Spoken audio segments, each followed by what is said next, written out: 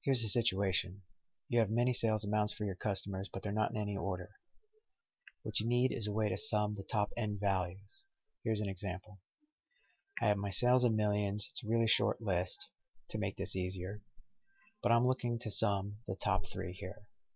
Now visually I can scan this list and I can see 8 is the highest, 7 is the second highest, 5 is the third highest. So that's the top 3. So if I highlight 8, 5, and 7 and come down here, I can see that the answer that I'm looking for is 20.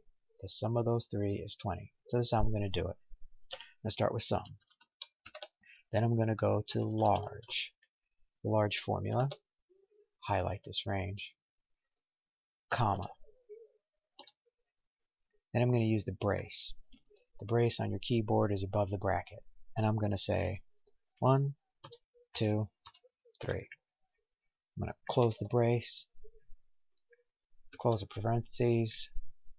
Close one more parentheses. Hit enter. 20.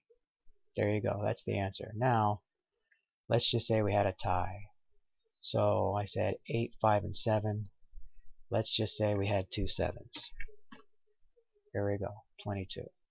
Let's just say we had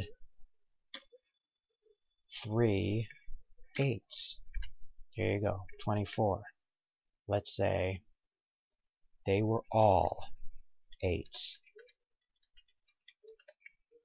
Still 24. So it handles ties.